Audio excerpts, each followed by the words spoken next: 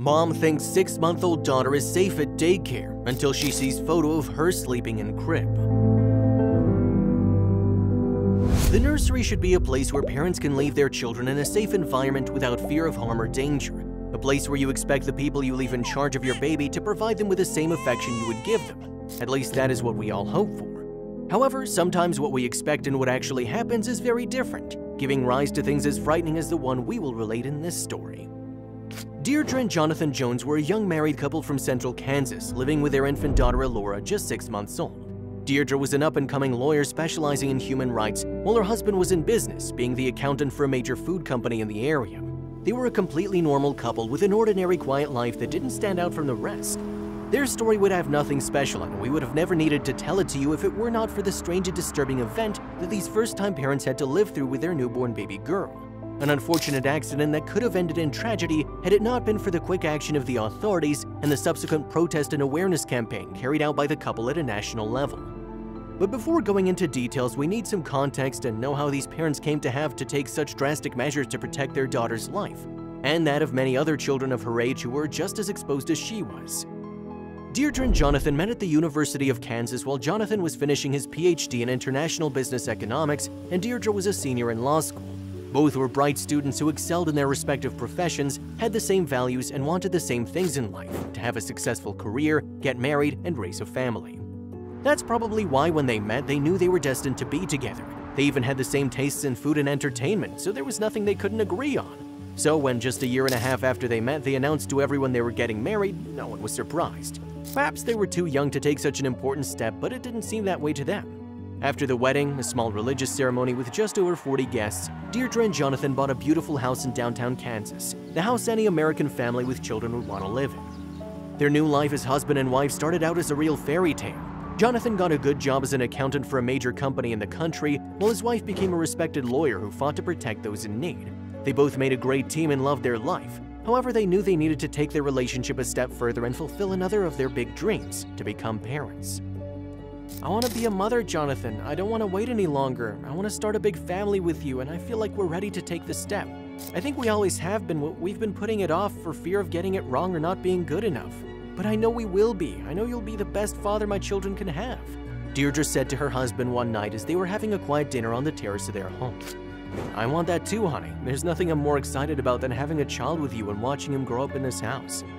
Let's do it, said her husband, smiling and kissing her sweetly on the hand. It didn't take long for their wishes to become parents to come true, as just 4 months after that conversation, Deirdre announced to her husband she was 3 weeks pregnant. The pregnancy was uneventful, and at 4 months gestation, the doctors told them they were going to be parents of a baby girl. The couple was very happy about the news and hurried to prepare everything for the arrival of the new member of the family, little Alora. Deirdre had a really easy pregnancy, which allowed her to lead a practically normal life until almost the last month of pregnancy.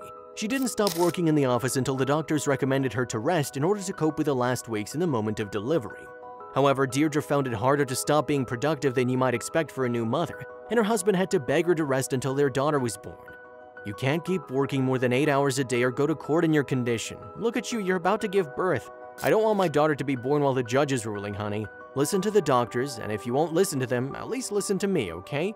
Jonathan pleaded with his wife with a certain tone of reproach for his wife's inability to prioritize her well-being and that of the child that was about to be born. Mrs. Jones eventually complied, and just 2 weeks later they happily welcomed their daughter Alora. The delivery was perfect and the baby girl was born in perfect condition. She was a beautiful baby with dark eyes and curly hair that her parents fell in love with from the first moment they met.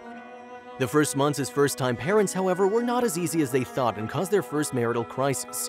Alora had a lot of colic that caused her not to sleep well at night. She wouldn't stop crying, and that made both Deirdre and her husband end each day and each night exhausted and without the energy to face their respective obligations the next day. We can't go on like this, Deirdre. We need to get some sleep. It's clear this parenting thing isn't going as smoothly as we thought it would, and we have to accept that the time has come to ask for help. I know you don't like to do it. In fact, I don't think you've ever asked for help, but there's a time for everything, honey. We can't go on like this. We should take the child to a daycare center. Mr. Jones proposed to his wife, hoping to find a solution that would allow them to rebalance their lives. At first, his wife refused to leave the child in daycare, but after spending 2 more weeks with barely any sleep, Deirdre had come to terms with the fact that they needed help urgently, and that they should allow others to care for their little girl so they could rest and work safely. All right, honey, we'll take the child to a nursery, but she'll only stay for a few hours, just long enough for us to get some proper rest. and then I'll pick her up and we'll take care of her. What do you think?" Deirdre suggested to her husband while they were having breakfast after another long sleepless night. Of course, her husband accepted his wife's plan and didn't object to any of her conditions. The couple decided to leave little Elora at a nearby daycare center, a mere 20 minutes from their home, which everyone had spoken quite highly of and which seemed to meet all the established safety and cleanliness standards. Unfortunately, they would soon discover that none of this was true. During the first 2 months of taking the baby to the nursery, everything seemed to be going well, and the couple was very grateful to be able to rest properly and enjoy more time alone. Their relationship as a couple had suffered greatly after the birth of the baby girl, so these new moments of intimacy helped them to reconcile and regain time to listen to each other. Unfortunately, just 3 months after taking Elora to daycare, the couple's happiness turned to anguish and the peace that they had longed for disappeared with a single phone call. It all happened in April 2018, where Deirdre and Jonathan Jones received a mysterious call from the Kansas Department of Children and Families, DCF, informing them that they had received some photos of babies wrapped in sleeping bags from daycare centers. One of the daycare centers they had reported through those photos was where they had dropped off their daughter. DFC told them that they had a very disturbing photo of their 6-month-old daughter Elora, who was in the daycare at the time, and that they needed to come to the office quickly to certify that it was their baby. "We have reason to believe that your daughter and other children being cared for at that same daycare are in grave danger. Please come to our offices as quickly as you can to confirm that the baby in the photos is your daughter. We need the parents' testimony in order to move forward with the investigation of this case," said the DFC agent to Ms. Jones. The urgency to resolve the matter as soon as possible could be heard in the voice. Mrs. Jones felt her heart stop. After hanging up the call, she and her husband jumped into the car and sped to the DCF offices. There, her worst fears were realized as she saw her little girl in one of the photos the inspector was holding. It turned out that one of the new daycare workers had reported that her daughter, among many other children, had been placed in a sleeping bag face down with a bag pulled tight with a headband. Apparently, the daycare center had recently changed owners, and the new people they hired were not always qualified to care for such young children. Some of them had not even had any training that would allow them to be in charge of children, something that was against the law and which the daycare center did not bother to check. Fortunately, one of the more senior workers managed to realize what was happening and was not afraid to alert the authorities to what she'd seen. After confirming that the baby in the photo was Elora, the Joneses immediately removed their little girl from the daycare and filed their own complaint against the center. However, they were not the only ones who received an alarming call from the DCF that week, as up to 20 other daycare centers were found to have children tied up in the same way as their daughter. The case became a real scandal, and the news of the children tied up in sleeping bags soon appeared in all the local media. Deirdre Jones agreed to give an interview to 41 Action News in which she explained how they felt about what was happening at the nursery and the importance of taking immediate precautionary measures to protect the babies. "First, I thought it couldn't be my baby. She looked so tiny. She's lying on her stomach as usual, but she looked uncomfortable. She was tied up and helpless. She can't roll over, can't sit up, and if she coughed, she would probably choke. I felt very scared for her. She's been in that daycare for 2 months now, and I thought she'd be fine there. I trusted these people to take care of my little girl, but now it's clear that I was wrong." The mother also took advantage of the interview to express her indignation and send a message to the authorities to intervene and create new laws to prevent such an event from happening again. "Sleeping bags are often used. I was given one to wrap Elora in when she was in the hospital. Sleeping bags are safer than blankets if used correctly. If they're not used correctly, they're not safe. Common sense would tell you not to strap a sleeping bag to a baby's back and lay them face down.